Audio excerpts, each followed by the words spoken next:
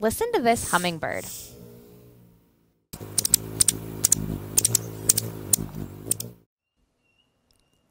Did you notice the humming sound that gives hummingbirds their name?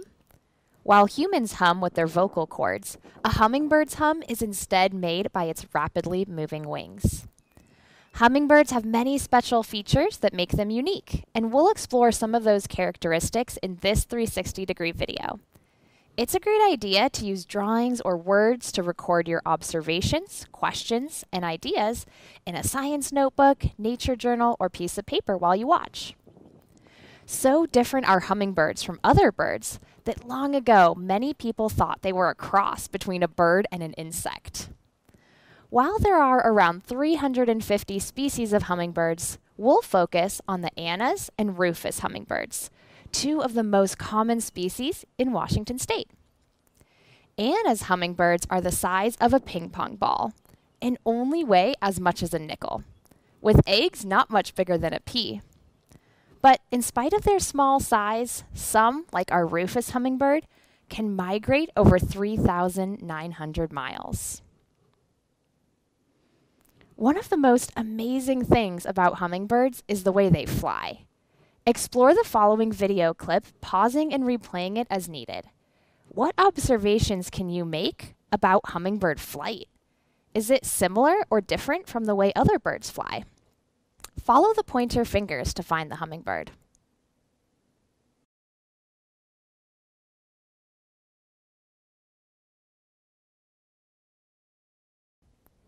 Pause the video if you'd like and write or draw some notes about what you saw. We'll watch the video again, this time at 1/10 speed.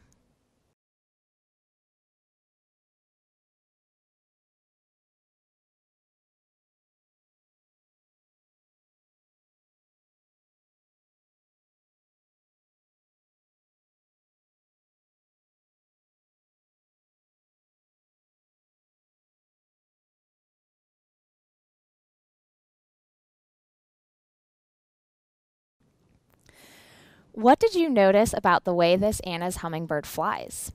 Unlike any other bird, hummingbirds can hover, that is, remain in one place while flying. And as you saw, they can fly backwards. They've even been known to fly upside down. And since their wings beat at more than 60 times each second, they can really move. In fact, an Anna's hummingbird can fly over 30 miles per hour and can even reach speeds of over 60 miles per hour in a dive. That's as fast as a car on the highway. All of that flying requires a lot of energy. Let's observe how this Anna's hummingbird eats.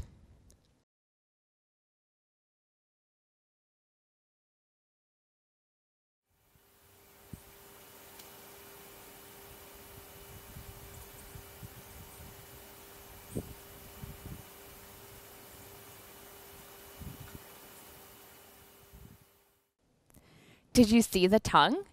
Pause the video to write down or draw your observations. Let's watch again at 1/10 speed for a closer look.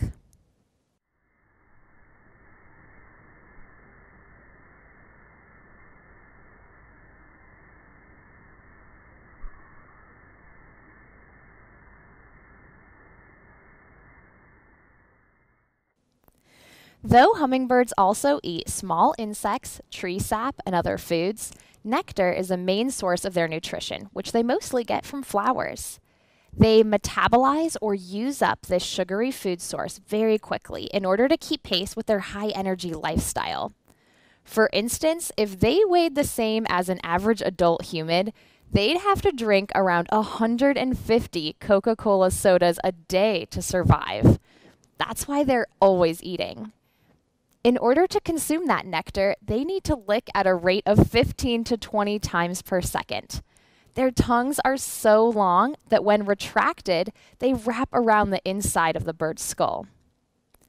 Hummingbirds require so much food, in fact, that at night when they're unable to eat, they actually go into a temporary hibernation called torpor, in which their body temperature drops from the normal level around 107 degrees Fahrenheit to as low as 47 degrees.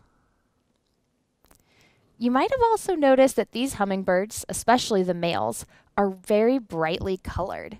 See what you can notice about the feathers of the male rufous hummingbird in this next clip.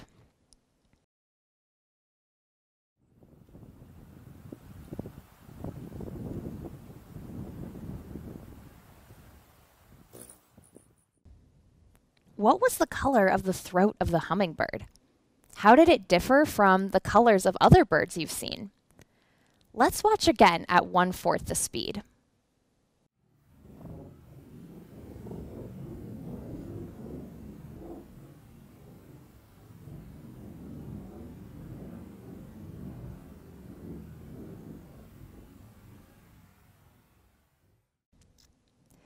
Did you notice how the colors on the throat changed in the light, going from black to brilliant red and even to yellow? What do you think is going on here? The feathers of most birds are colored because of pigment or natural coloring. Pigment is the same thing that makes grass green or a yellow house yellow. But pigment isn't the only way to get color. The glittering colors of a hummingbird are created by the physical structure of the feather's surface. Light is refracted by their feathers.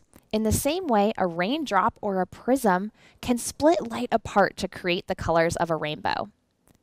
If sunlight hits the feathers at just the right angle, the red light reflects back.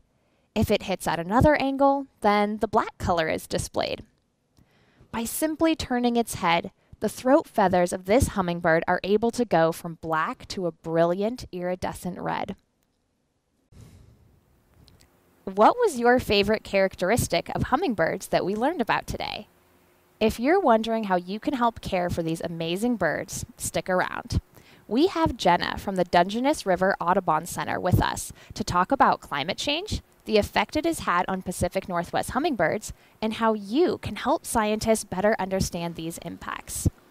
Welcome, Jenna, and thanks for joining us. Thanks, Holly. So, we are living in a changing world. A warming climate and altered landscapes and habitats can make it difficult for some species to adapt fast enough to ensure survival. And different species have different strategies and might respond to these changes in different ways. Like Holly mentioned, in Western Washington, our most common hummingbirds are rufous hummingbirds and Anna's hummingbirds. Now, historically, both of these species were migratory, spending the winter further south in warmer areas and arriving in Western Washington at the start of spring to take advantage of the nectar from recent flower blooms to fuel their breeding season. In the past few decades, Annas have adapted and changed their survival strategy by sticking around Western Washington during the winter months as well. Is it because the climate is warming and the winter conditions are more suitable for these little birds? Or is it because more people have taken an interest in putting out feeders for hummingbirds? Or planting exotic plants in their yards and gardens that provide a sugar and nectar source throughout the winter? Scientists are still working on finding the answers to these questions. Rufous hummingbird, on the other hand, have continued to travel back and forth between their winter and breeding grounds, timing their migration with the flower blooms they depend upon for nectar. With warmer temperatures, plants that hummingbirds rely on may bloom earlier. What kind of impacts might that have on rufous hummingbirds? Will they be able to change their pace of migration to adapt? Or will they find a new source of nectar during this important time in their life cycle? These are all questions that scientists are working on answering, and you could contribute by sharing data and observations through Audubon's Hummingbirds at Home program, where community scientists document hummingbird feeding behaviors, noticing the hummingbirds in their own yards and neighborhoods. What are the hummingbirds feeding on? When does feeding occur? Your observations can help scientists determine if these birds are changing their feeding behavior and how they're adapting to the changing world that we all share. If you'd like to contribute or learn more about the project, check out their website, www.hummingbirdsAtHome.org. Thanks, Jenna, for helping us better understand the impact of our changing world on hummingbirds. To learn more about hummingbirds, check out the websites of the National Audubon Society and the Cornell Lab of Ornithology. And don't forget to watch for our next 360 video. Happy bird watching!